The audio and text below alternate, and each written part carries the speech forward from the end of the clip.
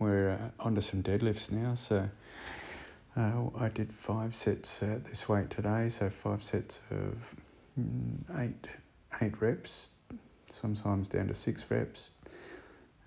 I'd moved from doing this to doing 10 sit-ups and then 10 push-ups. Did a bit of a circuit.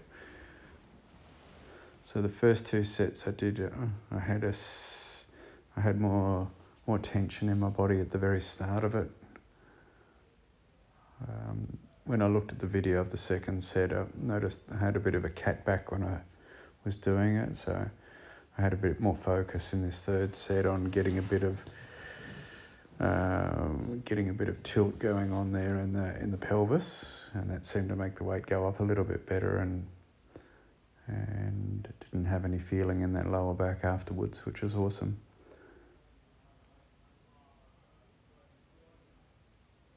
That's it. See ya.